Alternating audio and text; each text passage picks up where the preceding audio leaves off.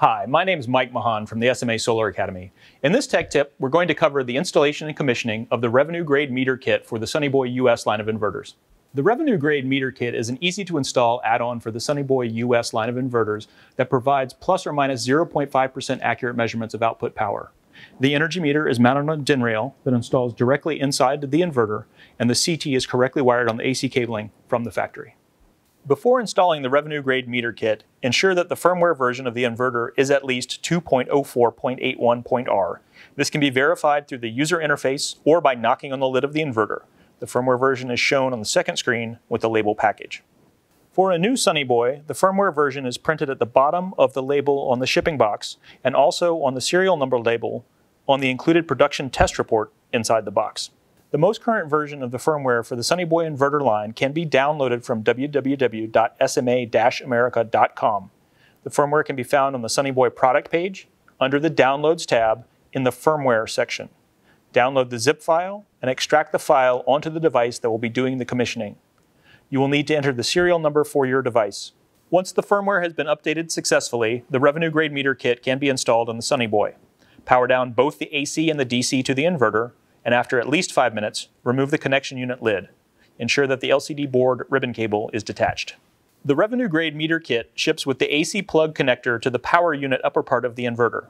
Remove the existing AC plug if needed by loosening the 2 screws on either side with a small standard screwdriver and remove the plug. To install the DIN rail, the meter must be taken off so that the screw holes are accessible.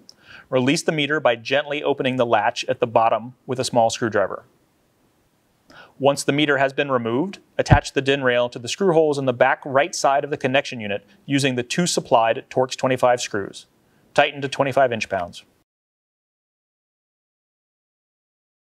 Before reinstalling the meter, it is helpful to attach the RS-485 cable to the bottom of the meter with the green plug if it was not connected on shipment. Once the cable is attached, reinstall the meter on the DIN rail. Attach the AC plug to the inverter and tighten the screws on either side. If this is a retrofit into an existing install, remove the AC conductors from the original AC plug and trim if needed. Insert the AC conductors into the correct terminals next to the meter along the DIN rail. Ensure that the AC ground is connected to a grounding point before attaching the AC conductors. The last step is to attach the other end of the RS-485 cable to the inverter. To bring the meter data into the inverter's communication channel, either the RS-485 module or the cellular module is needed. Please note when ordering that the part number that ends in -485 includes the RS-485 module. The part that does not include the 485 does not and is intended for use with the cellular modem kit. If using the cellular modem kit, the RS-485 cable attaches to the plug at the bottom right. If using the RS-485 module, the RS-485 cable attaches to the plug in the center left. The plug to the center right needs to be populated with the included resistor. In this video, we will use the RS-485 module. Whichever module is used must be installed in the left expansion slot. Now the connection unit lid can be reattached. Ensure before reattaching that both ends of the ribbon cable to the LCD board are secure.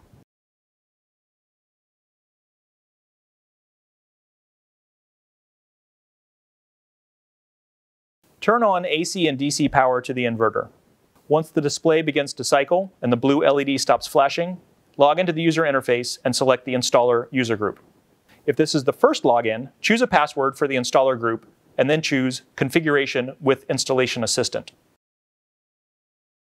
On tab 4, select Energy Meter from the drop-down menu for module slot 1, which should say SMA RS-485 module.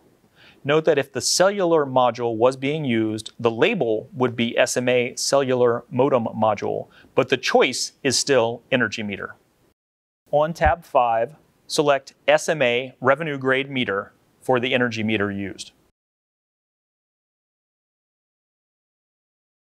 All other choices in the Installation Assistant should be made as appropriate for the installed hardware.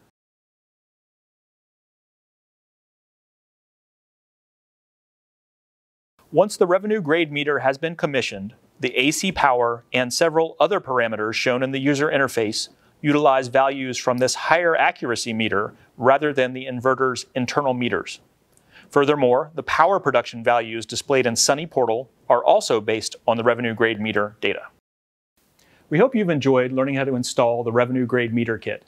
If you'd like to learn more, please visit the product page at sma-america.com. My name is Mike Mahan from the Solar Academy. Thanks for joining us.